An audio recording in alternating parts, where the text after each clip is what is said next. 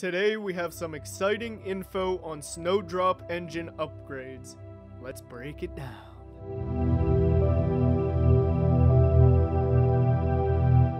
Recently I made a video about Massive's new Star Wars game and how it would affect the Division franchise. I figured, why not go check out and see if I could find anything on the Snowdrop engine.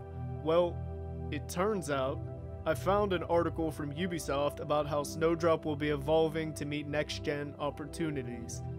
I will not read through the entire article, but what I'm going to focus on are the main points about how they will be changing it for next-gen. The article reads, with the advent of next-generation consoles, Snowdrop programmers are pushing the engine forward to make the most of the opportunities that it offers. Near the top of the list, unsurprisingly, is ray tracing. It is one of the most notable features that we are working on, says Christian. It is a big R&D effort. In fact, it's one of the biggest R&D features that we've ever taken on. With the potential to deliver near photorealistic graphics, you can understand why Snowdrop's engineers are prioritizing this development. Although it's been supported on high-end graphics cards for the past few years, ray tracing's arrival on the next wave of consoles has made it an opportunity that cannot be ignored. There's a lot of coding work to make it really fast in real-time graphics when you need to have 30 or 60 frames per second. But that's where we're going, says Christian. It's also something that Snowdrop lets you turn on and off. For example, you can have ray tracing on the next-gen consoles, but turn it off on lower-end PCs if it's too demanding. As Alexander explains, Snowdrop can provide more than just an on and off switch for ray tracing. Snowdrop also has software-based ray tracing that runs in compute jobs on the GPU. Ray tracing is obviously very popular right now because the new consoles and graphics cards that have the hardware to support it, but this alternative doesn't demand specific hardware. The vision for real-time RTX is not unexpected, but for them to make it where it's just toggle it within the engine, no problem, I think that is very interesting. Not only to make it a toggle, they're also planning to have a separate version that is software-based for rigs that cannot support hardware-based RTX, which is a great thing for consumers. Another major R&D project is underway at Massive so that the Snowdrop engine takes full advantage of this increase. We're looking at shorter load times and maximizing data throughput, Christian explains. This is really important for all the textures that you see in games. On the current generation of consoles, it might take a minute or two to load into the game, and after that, things could look a bit blurry for a while before the textures really started to come in. With the new generation, you will see faster loading times and then textures filling out much more quickly.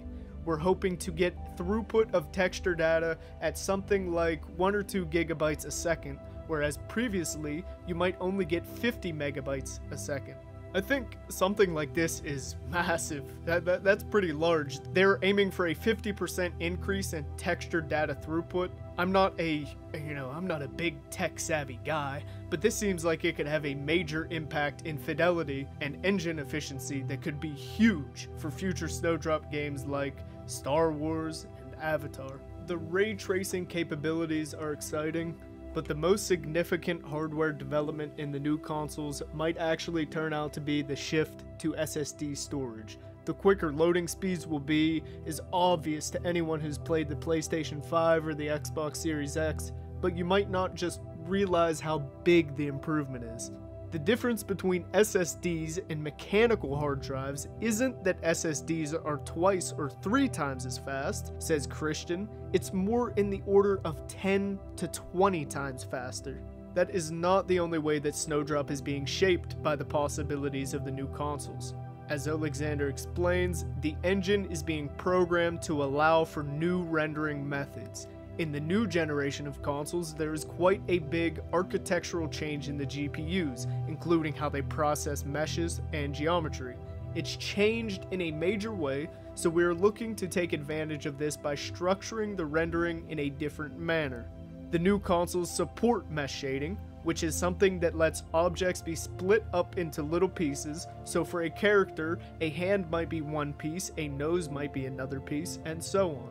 If things aren't actually on the screen or if they're occluded, then we don't have to render them.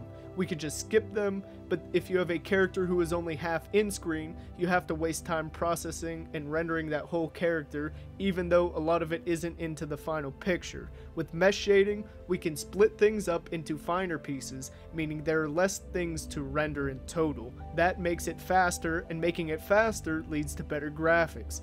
Other engines have this feature in place for the previous console generations, but they've had some issues, some inefficiencies, and bottlenecks. With the new next-gen hardware, we can see a way to do this more efficiently, so we are working towards implementing it in Snowdrop.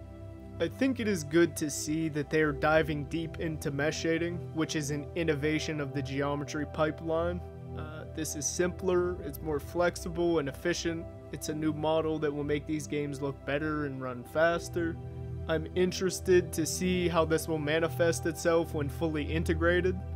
Now, what do I think this is going to look like when it actually comes here?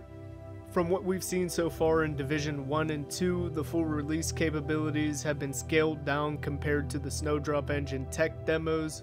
So I think we will see improvements like transition from dynamic global illumination into real-time RTX, more dynamic weather simulation because of the hardware improvements, better procedural destruction, and higher quality textures and texture density for more realistic graphic improvements to Snowdrop.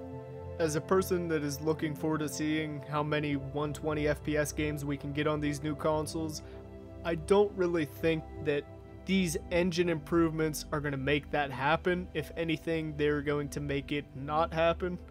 I think the target will be 60 FPS, and they'll be saying, okay, let's juice out every bit of graphical fidelity that we can on top of this. Thank you for dropping by. If you enjoyed the video, hit the respective buttons down below. It's been a pleasure. Chungus out.